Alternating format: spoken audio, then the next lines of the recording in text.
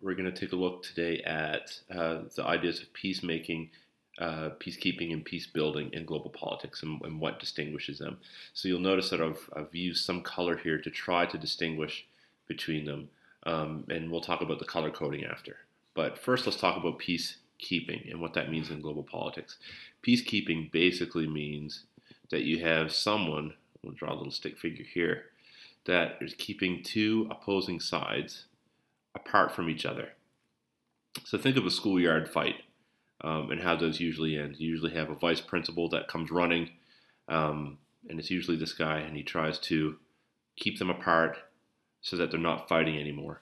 And in terms of global politics, that's the same thing that we have in peacekeeping here. You have a third party that intervenes and just makes sure that people are not fighting anymore, that the guns are put down. So that's basically what peacekeeping is. And so I've used the red color here to show that that's sort of in the heat of violence. And that is just trying to make the violence stop. If we go to peacemaking, it goes to a different level. So again, using the schoolyard analogy, think of, if you've ever been in a schoolyard fight, hopefully not, that after you have been broken apart, you usually go to the principal or vice principal's office, and let's call him the VP here.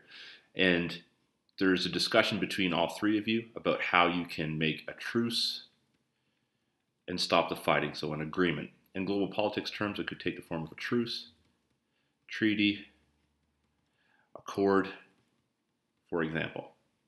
Okay?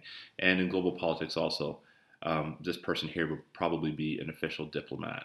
So we'll put that in there as well. So orange color is, okay, it's not the heat of violent conflict. You've got them to put down their weapons. Now you are just trying to hammer out an agreement that they will both hold to. Peace building is you go the extra mile. And so, again, this may take third-party involvement. Most often it does. And you're having those two former enemies that were at each other's throats and were killing each other or hurting each other. You have them coming to an agreement and also recognizing each other's differences, accepting them, and trying to work together to build a new nation. So you'd have what we call harmony. Now, if we want to bring realism and liberalism into this, the realist would say that these two here are about as far as you can go. And liberalists would say that these two would be the first steps, but this is the ultimate ideal, is that long-lasting, sustainable peace.